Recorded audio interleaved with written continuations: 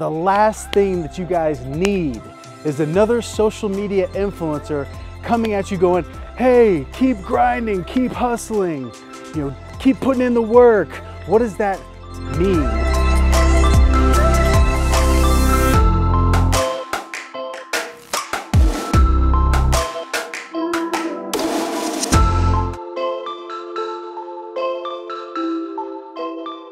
That it doesn't matter your IQ, it doesn't matter where you went to school, if you went to school, it doesn't matter what your background is, what your current occupation is. That hard work trumps everything. Encouragement to the viewers or listeners that are, maybe in a struggle or in some form of pain right now is that if I got myself into it, I could certainly get myself out of it. But the only way I was going to be able to do that was through massive amounts of work.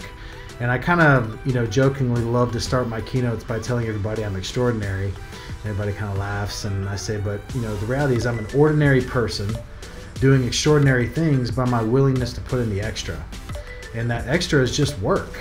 And I talk about this all the time, about this word extraordinary, and that if you want to live an extraordinary life, the only way to do that is by doing extraordinary things. It doesn't just happen by chance. It doesn't happen by luck. There is no such thing as luck.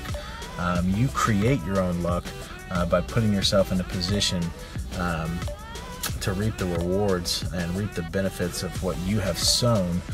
But when you look at like what I'm doing this week, so the goal is to do 100 life insurance policies this week. I'm at 86 right now, and I'll hit 100 tomorrow, and that's the goal. That would be something that I would look at as extraordinary. But the interesting thing, and I've talked about this before, but I love talking about the fact that the word extraordinary, if you break it down, you've got extra, and then you've got ordinary.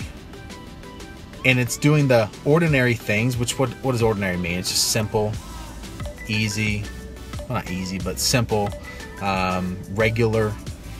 Just doing the simple, regular things, but the extra means you're just doing more of it. You're just doing a ton of it. You're doing more than anybody else. It's doing extra ordinary things. So where the average person that is settled will just do ordinary things, you can do extra ordinary things. Still the same things, you're just doing more of it.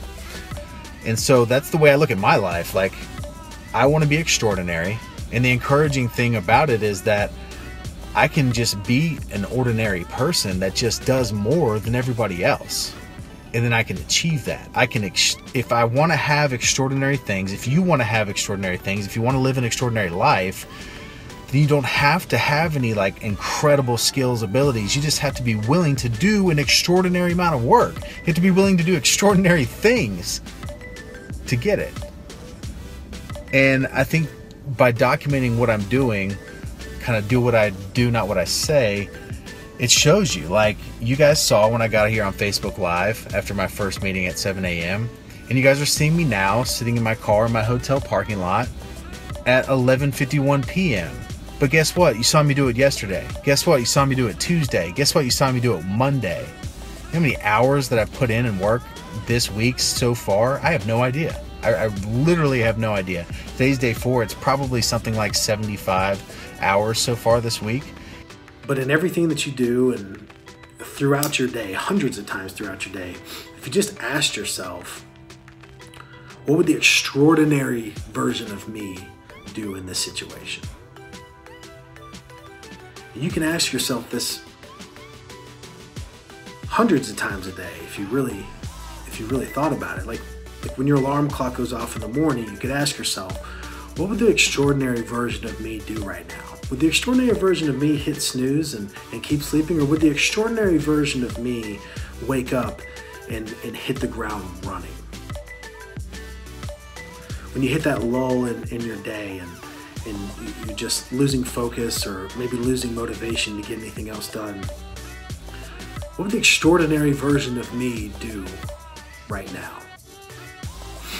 You'd probably do what you're supposed to do, what you know you're supposed to do. And so I think if we can kind of view our world through that lens, if you can view your world through the lens of what would the extraordinary version of yourself do, then that's going to be a big help.